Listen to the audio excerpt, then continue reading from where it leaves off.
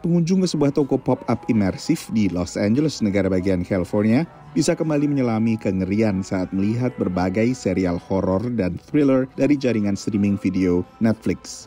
Squid Game misalnya yang sukses luar biasa pada 2021 mengisahkan kenekatan orang yang terjepit secara ekonomi dan sering berakhir tragis. What we wanted to do is offer fans of the shows an opportunity to get exclusive items that aren't available anywhere else. And Squid Game is a great example of that. Here we have the very famous young Hee doll standing above us. She's always watching, so fans of the show know that that's sometimes a good thing, sometimes a bad thing.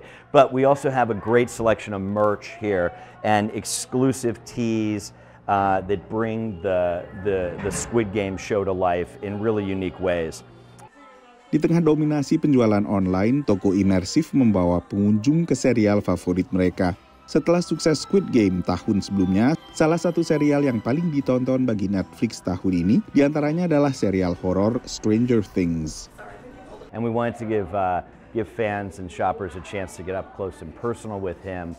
And of course, Stranger Things as a universe is so incredibly rich, and there's so many elements that we can pull and provide to shoppers and opportunities. So Hellfire Club, a hugely popular element from season 4.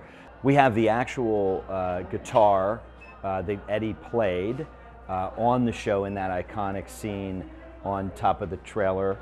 And here you can actually take a few of these home with you. They're available for sale.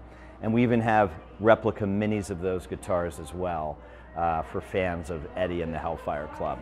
Dalam suasana Halloween dan menjelang musim saling memberi hadiah pada Natal, banyak pengunjung pun jadi penasaran masuk toko.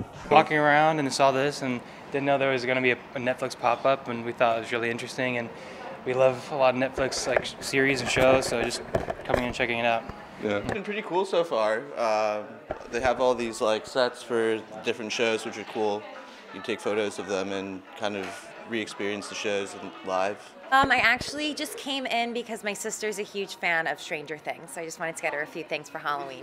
Toko pop-up serupa juga dibuka di kota besar lain, termasuk San Francisco dan New York. Tayangan horor memang menjadi salah satu tayangan favorit selama pandemi. Dan hingga saat ini pun Squid Game dan juga Stranger Things musim tayang keempat menjadi serial TV paling banyak ditonton di Netflix. Dari Washington DC, saya Nova Purwadi dan tim VOA.